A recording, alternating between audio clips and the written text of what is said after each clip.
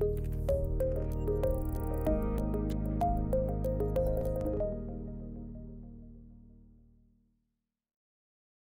good morning, church. It's great to be with you this morning. We've come out of a series called Without a Doubt. We're still going to be in Luke here, but the Lord's put in our hearts to move this idea of taking what we know now about Jesus Christ and still learning those things, but now pursuing God because of them. So, as you saw in the video, you and I are in pursuit of God with each other. It changed when Jesus made himself known to us.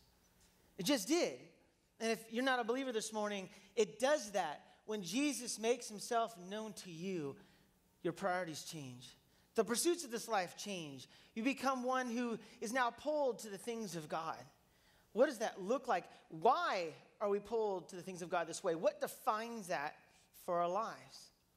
I was thinking a lot about the first time I got something other than a banana seat bike.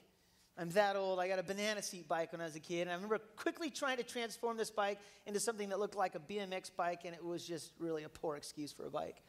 But I was blessed with a Schwinn 10-speed, I think, back in the day. And the family got bikes. So we were going to do some bike riding together on a few trails and enjoy that in the Riverside area. So we got bikes together. And I remember now getting up on a bike that was a little bit taller, a little different profile of a bike. And the tires were super skinny.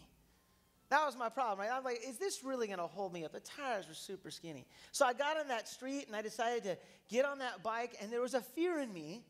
I was young enough that there was a fear in me in riding this bike a bit. And as I looked ahead, I knew that there was ground to cover with the bike, but I looked ahead and I happened to have acorn trees in front of my house. So there was acorns all over the street. Unless the street sweeper came by, they were there.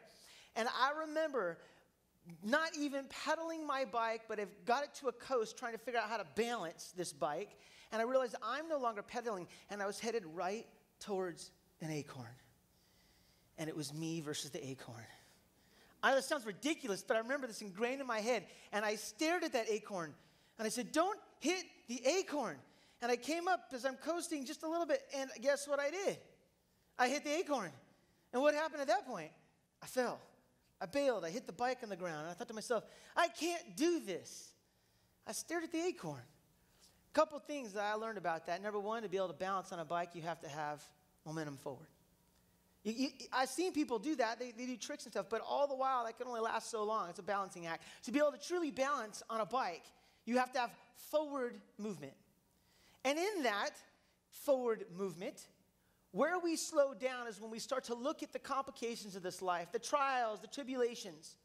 I'm going to talk about something that is separate from that Christ calls us to. But there's just, no matter where we're at in this life, whether a Christian or not, there's trials and there's tribulations. We just go through stuff. Financially, with our health and relationships, it's just going to help it. It's just going to happen. It's what it is. But when I've fixed myself, my gaze upon the problem, I begin to slow down, worry about the problem, and the thing that I worried about so much became the ultimate issue for me. I fell. I hit the ground. I was thinking about that. And if you watched this last video, thank you so much, Jackson, for creating it for me. This really kind of captures the idea. It doesn't matter how life is busy and where people's pursuits are. And you know the masses are running down a very wide road. It's about the one who's fixed their gaze straight forward, and their intent is to pursue God no matter what. No matter what it costs them. I didn't say all the problems in this life will dictate how we pursue God. No. We don't get to shape our life and say, well, there's this lot that's been given to me. No. That's just the worries and concerns of this life that Jesus says to be able to take on his yoke and let all that stuff go to the wayside. I'm talking about a pursuit that no matter what, as a Christian, wherever you're at in life, we all are called to this pursuit. It's a pursuit of God himself. So many of us get distracted in so many ways. Our pursuits, because of a job situation or a relationship situation, we begin focusing on that acorn. When all the while, the focus should still be in the pursuit should still be God. Those things take us off of what we're supposed to be doing on a daily basis. without a doubt, because we know these things, what is it like now to trust that? Trust what we know. Well, here it is, Luke 9. And we're going to give context along the way. We're going to be able to do some things, particularly with this scripture, that maybe or see some things that we've never ever seen before because of what Jesus does with his disciples, the words he uses. Luke 9, and I'll be starting in verse 28 if you want to follow along to verse 36. And then we're going to kind of be in the midst of the context of this scripture. And here it is, the word of the Lord this morning for us. Luke 9, starting at verse 28. About 8 days later, Jesus took Peter, John, and James up on a mountain to pray. And as he was praying, the appearance of his face was transformed, and his clothes became dazzling white. Suddenly, two men, Moses and Elijah, appeared and began talking with Jesus. They were glorious to see, and they were speaking about his exodus from this world, which was about to be fulfilled in Jerusalem. Peter and the others had fallen asleep. When they woke up, they saw Jesus' glory and two men standing with him. As Moses and Elijah were starting to leave, Peter, not even knowing what he was saying, blurted out, "Master, it's wonderful for us to be here. Let's make 3 shelters as memorials, one for you, one for Moses, and one for Elijah." But even as he was saying this, a cloud overshadowed them, and terror gripped them as the cloud covered them. Then a voice from a cloud said, "This is my son, my chosen one. Listen to him." When the voice finished, Jesus was there alone. They didn't tell anyone at the time what they had seen. Father, we come to you today and continue, Lord, continue to pull us into the things that we need to know and understand about your word. More importantly, Lord, continue to allow us to know the truth of this word in a new, fresh way. It's very often we've read these scriptures, Lord, and we could read it and be like, yeah, that's the transfiguration, or that's that story, and I've read it 100 times.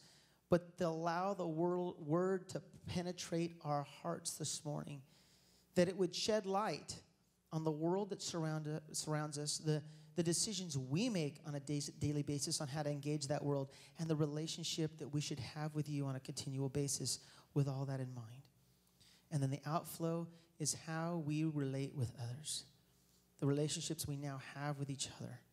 So God, in this moment, be very clear to our hearts. May I, Lord, be able to give a word today that they understand that comes from you, that you would, by the power of the Holy Spirit, communicate this to their hearts today. And we pray this in the name of Jesus Christ, our Lord and Savior.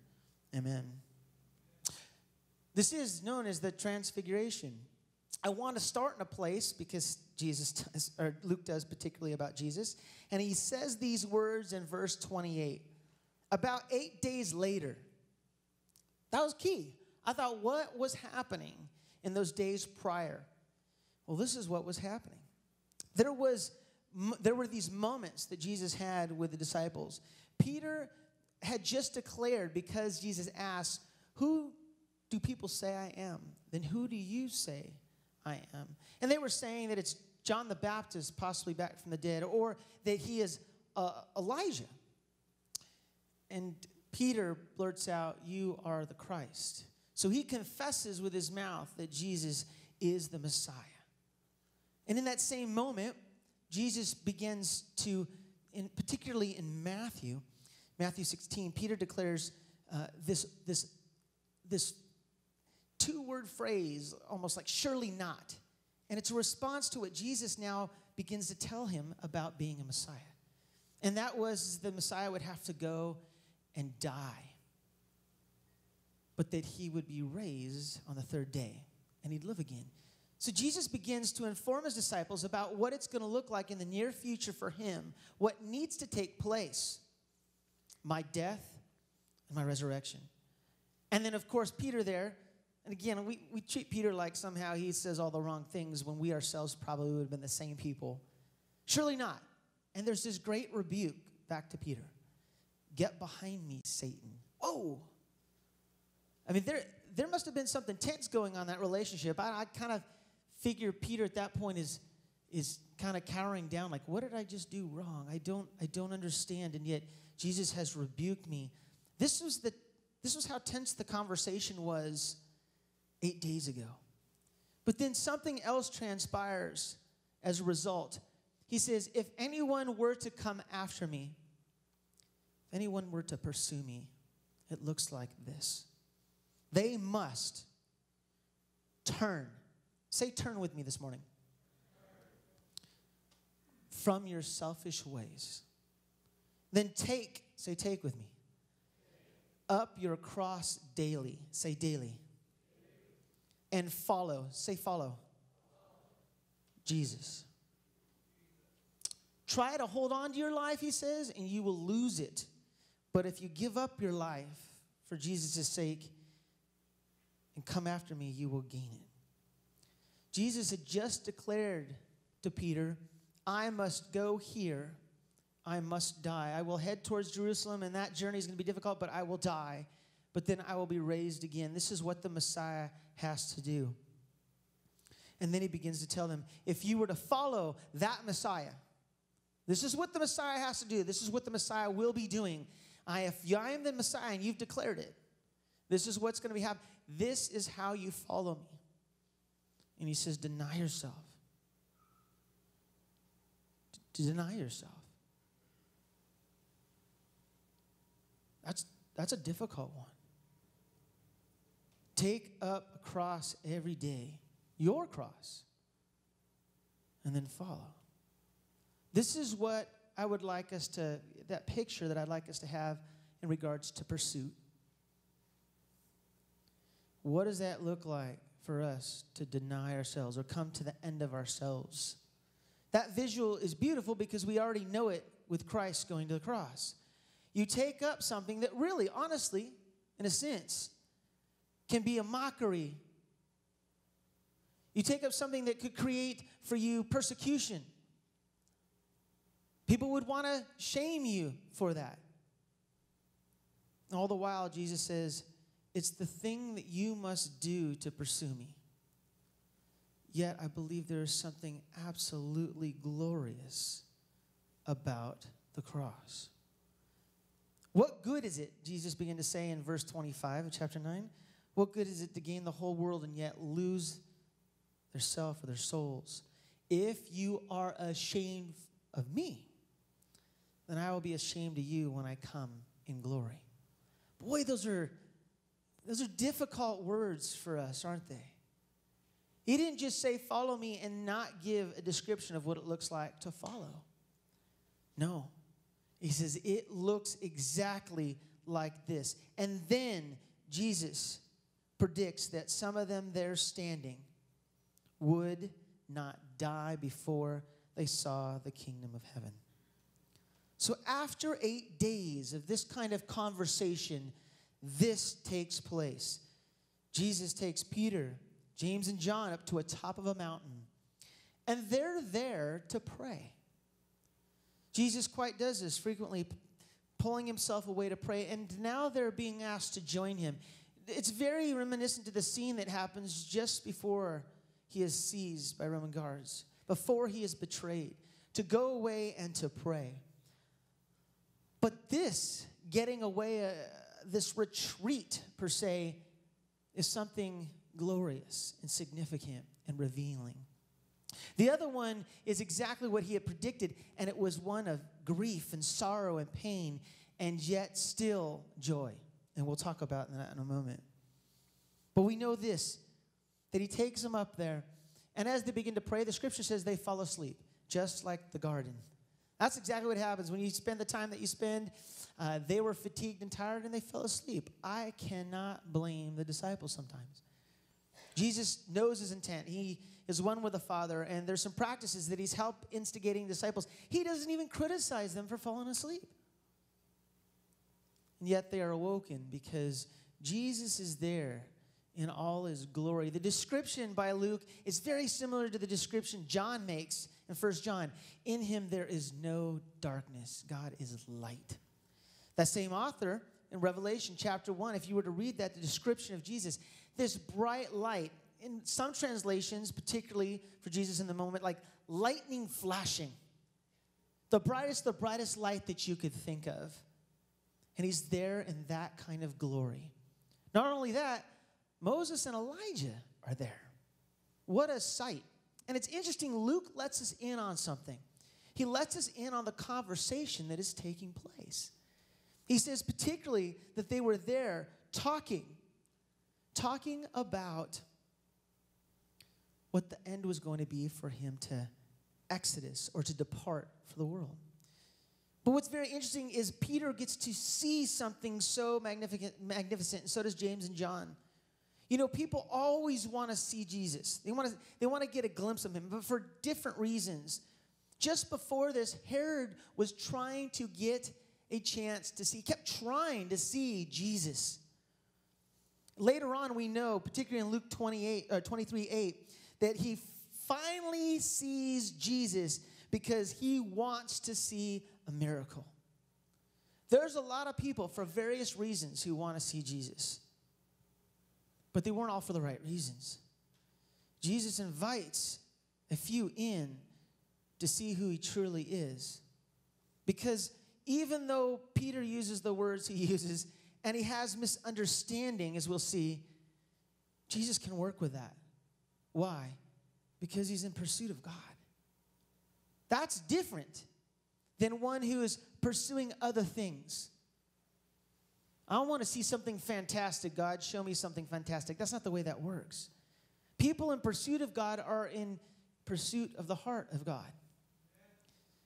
And Herod, he wanted to see. It was more important for him to see miracles than it was to see who Jesus really was. And many people today want an audience with Jesus. Partly, maybe it's the whole, if Jesus could solve my problem thing. If I could just get in a relationship with Jesus, maybe he'll solve my problem. Maybe I'll feel better. Or there was a moment in prayer or a time at which you surrendered, or you thought you surrendered, or you gave up something, and there was a feeling that took place or transpired. We're not talking about feelings. We're talking about the truth. We're talking about what Jesus has already done for people. And people want to seek that outstanding feeling that happens when you come in the presence of somebody that does something spectacular. We want to be wowed all the time. Yes, Jesus absolutely wows us, but that wears off.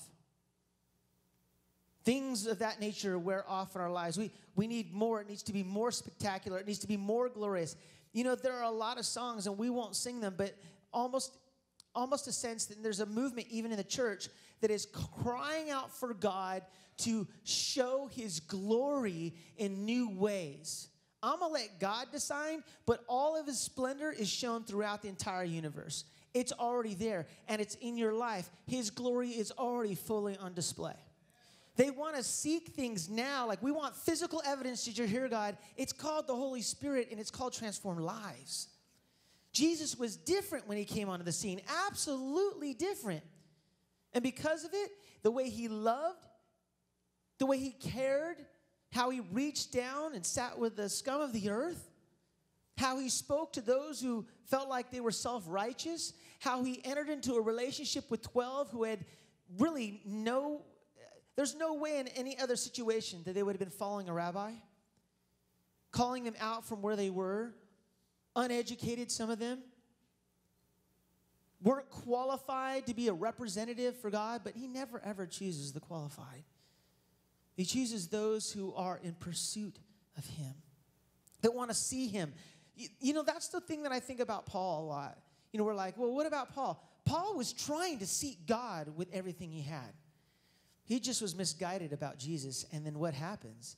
Jesus founds him, and it all changes.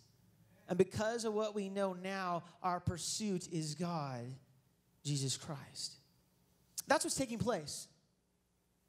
Jesus is revealing these things, and it happens to be on a mountaintop.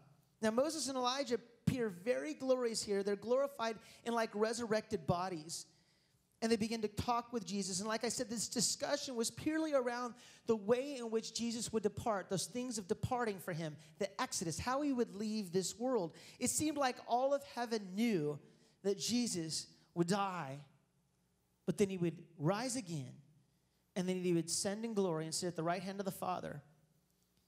And so as they begin to talk about these things, Jesus was appeared to have this resurrected, ascended glory shone through him. It was that of things to come, fully God, fully human, but that of things to come, what he would look like in all his splendor. I'm trying to imagine what that sight was like, because they had been around Jesus and something else was taking place that was out of the ordinary. Nobody had seen in this way resurrection. That I keep thinking, what does that look like the moment we move into glory? And I feel like part of the picture is here in the transfiguration. And that's what's happening. He is transfigured. The word here is metamorphosis. It's to be transformed. That is what's taking place. This is the appearance that the disciples see before them. They're awoken to this moment. And in this particular moment, Peter, like any other moment, reactionary, decides to give some input. Peter has one response, the only one that he could see through human eyes. And Scripture is very specific that Peter did not know what he was saying. He misunderstood the situation. It is wonderful for us to be here. A literal translation, it is wonderful for us to be here always. So here's the suggestion by Peter. Let us make some temporary shelters for all of you to memorialize all of you in this moment. There's a couple of things here that are very, very strange. He wants to honor all three, but as equals. We cannot idolize the things of the past nor place Jesus in the same place. We don't idolize Jesus. We worship him, we follow him, we listen to him. If we begin to idolize Jesus, we can make him anything we want him to be. And then we're following the wrong thing. That's why he makes it very, very clear of what it's like to follow him. To be able to set aside the self, die to self, to bear that cross, and to move forward in pursuit. Makes it very, very clear. And we're going to break that down in just a moment. But I want you to understand that in our human nature, we're much like Peter here. The suggestion he has is to remain in a place that seems satisfactory, that you're content with, something glorious. I was just talking with a friend of mine, and if we're not careful, we seek euphoria. We seek this ultimate, pleasurable place. That's our pursuit in everything. Our job, our relationships, our education, our entertainment, our fitness, all the things you saw described in that video, our pursuit gets to the place where we want it to be incredible. And the experience to be incredible. It means that we want that body that we think we should have without necessarily the result of hard work and exercise. So people offer things. Just have a couple of drops of this, or take this pill, or eat this particular diet. We want easy outs to get to a place that seems glorious in our lives. And I'm pretty sure you all agree with me. You see it in society all the time. Here's the easier thing. You don't have time to exercise? Take this thing. Really? There are cheats all around us. I remember being in school. Anybody remember Cliff Notes? Whether you used them or not, I'm not condemning you.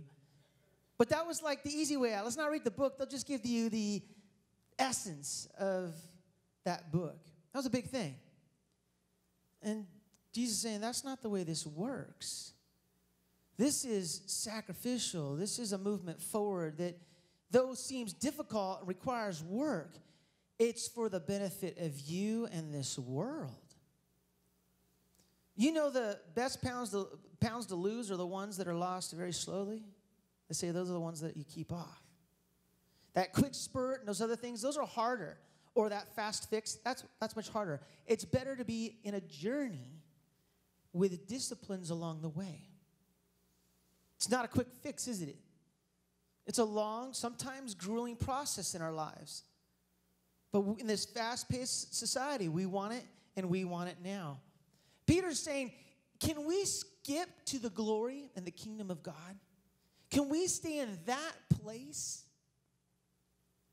Let's just memorialize everything right now that we see. Let us go onto the mountaintop and remain there, for it is glorious. It is peaceful. It's majestic. I can't even set my eyes on the things that I see here. Let us stay here always. It is so beautiful.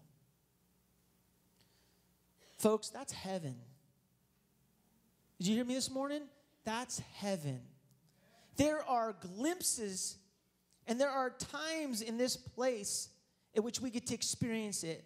But that is not what we seek every day of our lives. Or it shouldn't be. Our pursuit is God.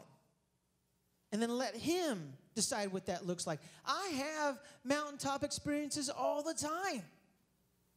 God's always reminding me, but the work is in the valley, Mike.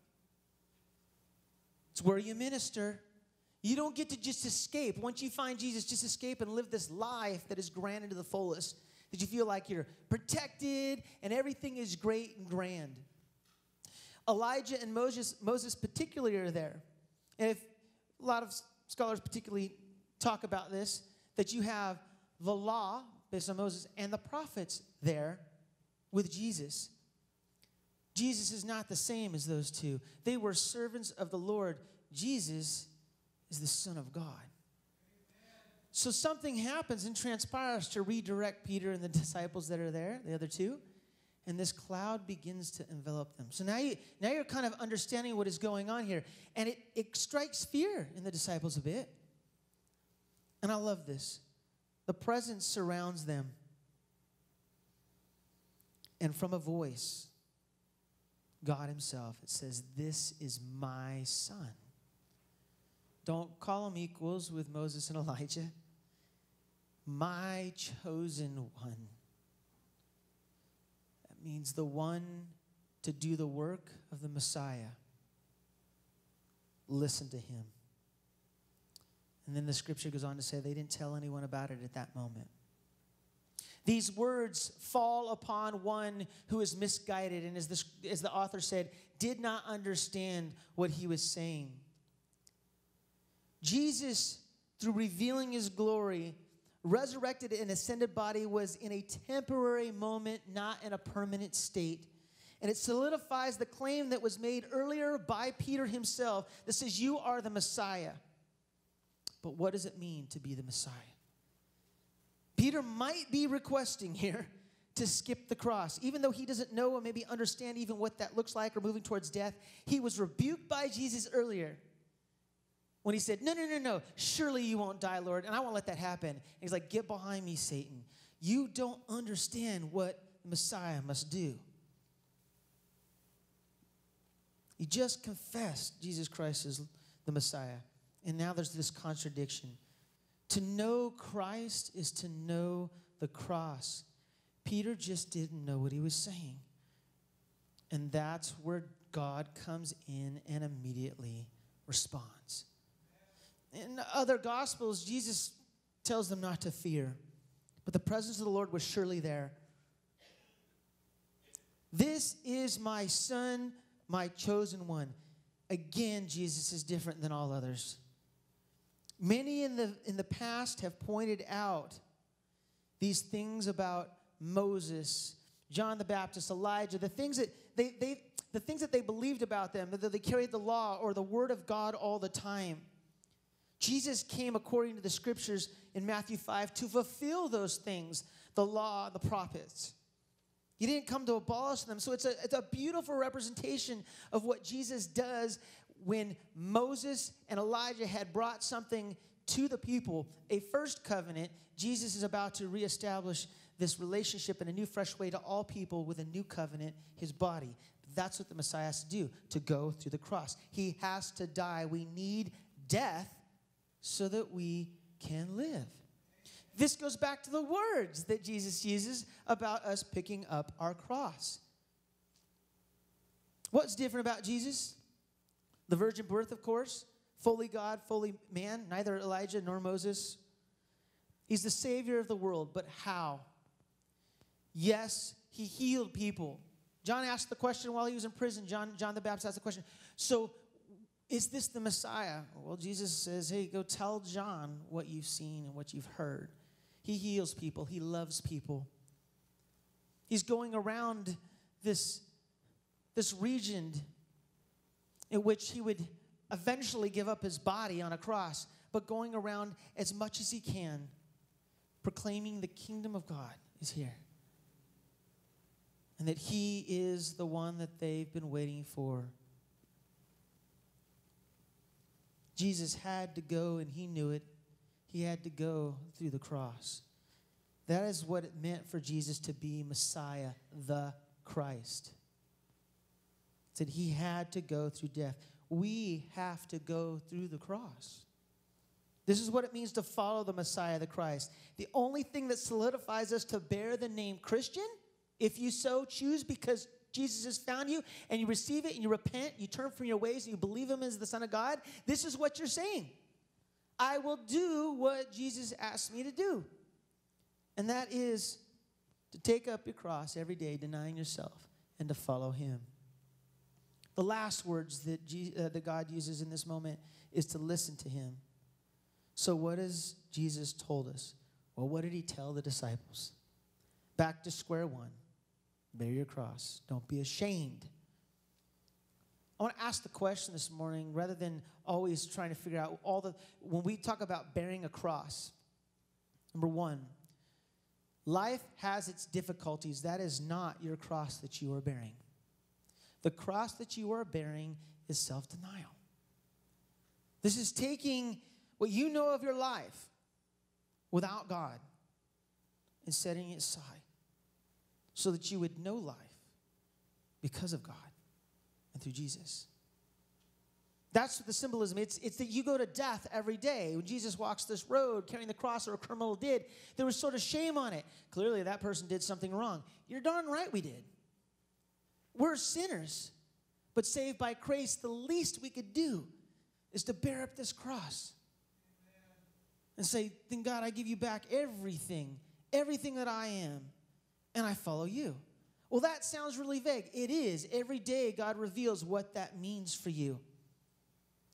Bearing your cross isn't about what you can't do, but rather the things that you can do because Jesus went through the cross. I actually want to pose that question. So what can you do? What do you have? And then what will you do with it? Because Jesus went through the cross.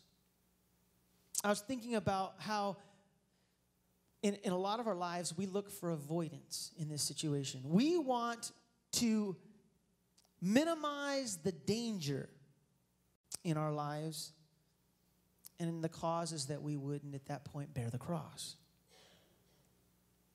There's this cartoon that I've seen, and maybe you've seen it. There's a little video. And if bearing our cross is denying our life, the self-centeredness of our life, and accepting whatever life that God wants to give us as a result. There's a man and multiple others, looks like they're walking through a desert, probably the desert of life, and they're all bearing their cross and they're walking. And at one point he stops. He's got the cross down on the ground, and he looks up to God and says, can you, God, please make my cross lighter? It's too heavy.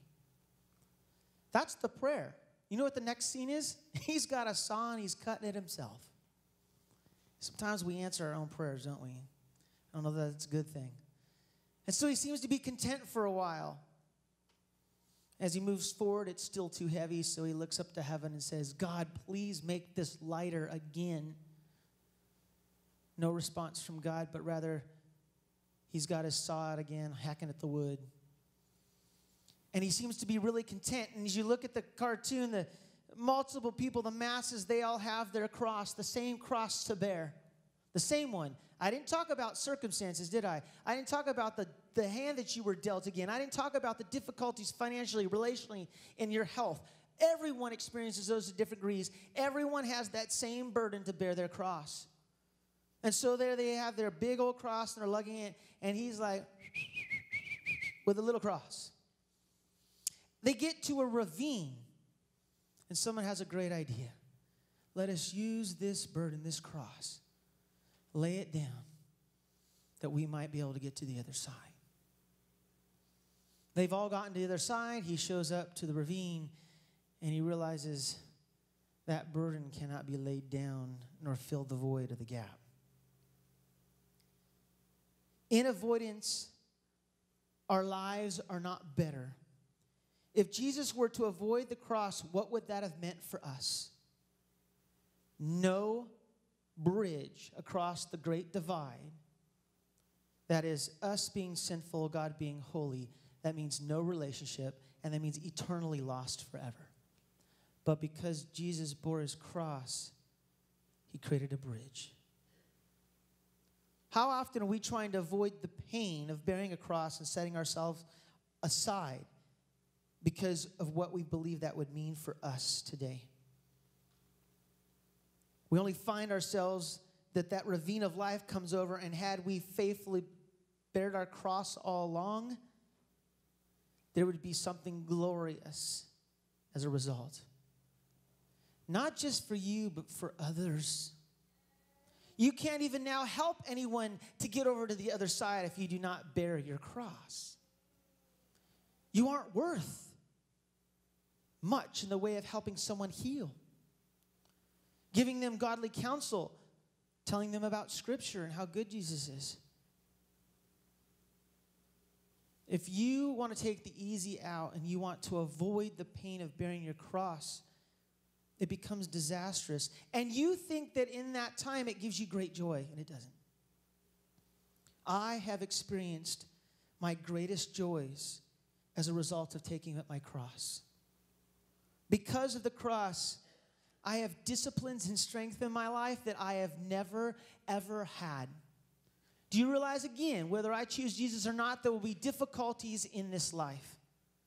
But in self-denial, God has given me a life that I could never dreamed of, especially disciplines and strength.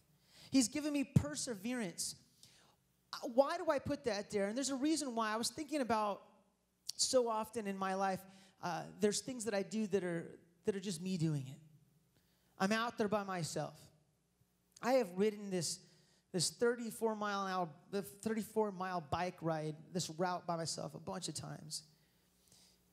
I was out the other day with a friend, and there was a wind, and it was kind of the middle of the day. It was sort of beautiful, but we went on the ride together. When we were done, we looked at each other and said, wow, it wasn't like riding it by ourselves. In fact, we were noticing it along the way. Well, this is kind of grueling right here, but wow, we're doing this together. You know what we did? We rode side by side, and we talked about life. We talked about God. We talked about difficulties. We talked about ministry because he's another pastor. And by the time we were done with that ride, we were like, what a beautiful moment. Yeah, I'm a little tired. I'm a little fatigued. I could use some rest. I'm gonna hydrate up a bit. But what a blessed ride that was. You know, when I take that ride, what I do is I'm grinding the hill. Dear Lord, get me through this as fast as I possibly can. And then I recognized that same hill, I looked at my brother and I was like, so what's God doing in your church? And he started talking about, or we were just talking about all kinds of things came up as a result. Your endorphins are going and you're thinking, and we realized by the end of the time, and then we spent 45 minutes after the bike ride talking in front of my house. I don't do that on my own. I am given perseverance because I exist in a church that encourages me and supports me. I'm given perseverance by the Holy Spirit because he brings a brother into my life to journey with me. That's a beautiful picture. Where it was a grind and it was painful, it still is. I'm not saying the hills were easy. That's not what I'm saying at all.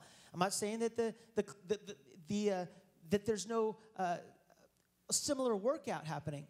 But our mind was on something else as we continued to journey and go through the pain together. It was a beautiful moment. I feel like that perseverance for us is a gift that God's given us because the other people come alongside and we're on the journey together. I'm more successful on that ride. And I'll be honest with you, too. We were both talking about, we do these little apps, and they can kind of tell you these little moments of time of whether or not they've tracked your time on a particular hill, if you've done better or not. And we kind of rode with no intention to better our time, but just to enjoy the ride. And when we got back to my house, we looked at our apps, and we couldn't believe it, but we had set records for ourselves.